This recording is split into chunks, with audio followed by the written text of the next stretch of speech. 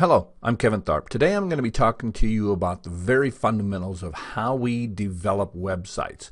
Whether you're looking at your personal web page, Google, which is the most used web page, or any other resource on the internet, all of the web pages have to work off a core set of rules and principles. And that's what we're going to be covering today.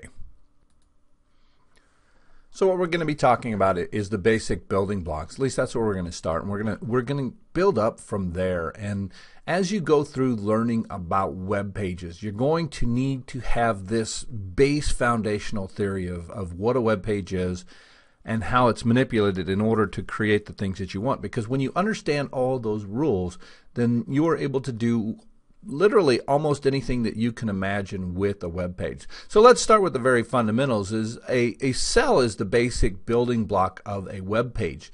And each cell can have its own properties such as background colors, borders, font, etc. Now at the moment I'm actually showing you a spreadsheet to illustrate this because it's helpful in being able to see how this is related to other things that you may be used to. So I can apply a background color. I can give a cell a border. Notice the border there. I can assign font colors. There's a lot of properties that you can apply to either a cell or the content of that cell. So for instance, the background color is applied to this cell.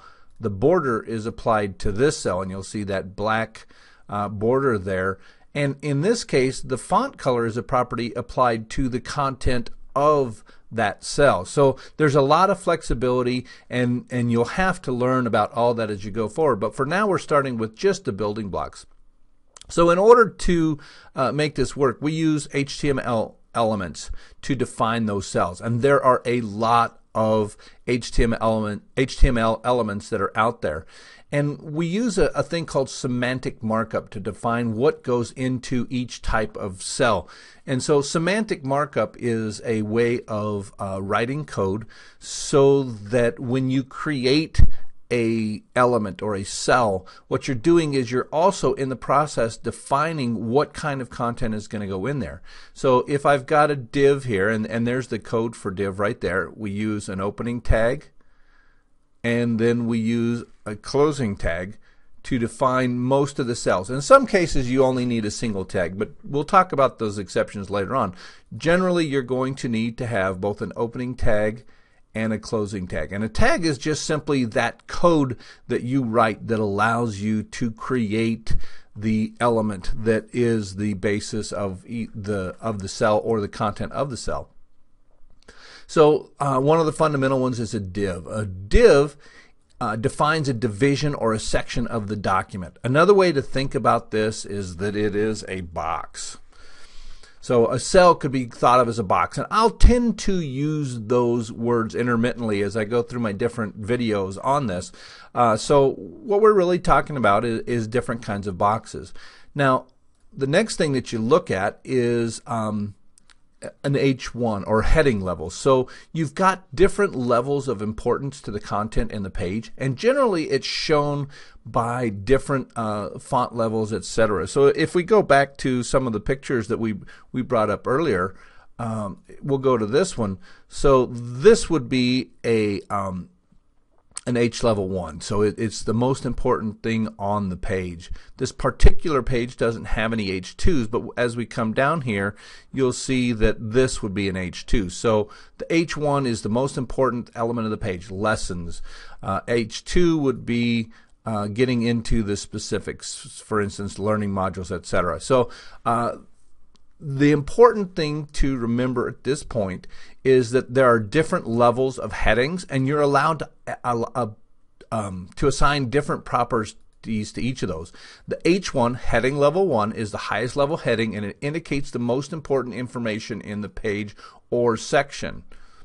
A heading level 2 would be the second highest level heading, not necessarily the second heading in the page, but the second highest level. So if you were thinking of your web page as being built in an outline, you've got the heading level 1 would be the base level of the outline. The heading level 2 would be the first level within that heading level 1. So normally you're going to have a heading level 2 sitting underneath a heading level 1 in some way. There may be multiple ones.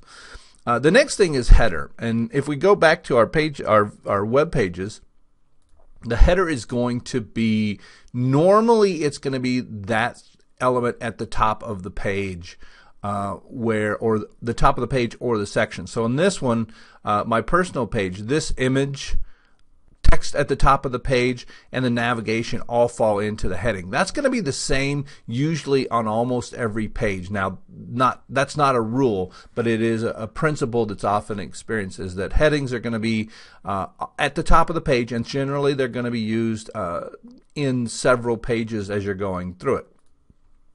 So the header is at the top of a page or a section, and it defines what kind of content will be in that page. So if you were looking at a newspaper, the header is that section at the very top of the page.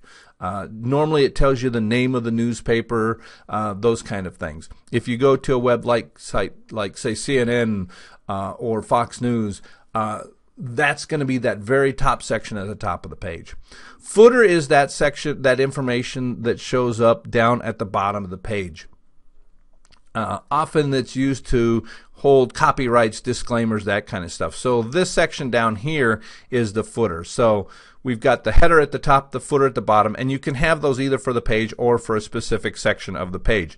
And if you recall, we used a div to define a division or section within the document. Then you can have things, and there are a lot more that we're not going to go into today, such as paragraphs. And a paragraph is basically a text. Sometimes images are included, but basically it is a text section of the page where you are putting the content in the form of text into the page. Another thing that's important to realize is that cells can contain other cells, and this process is called nesting.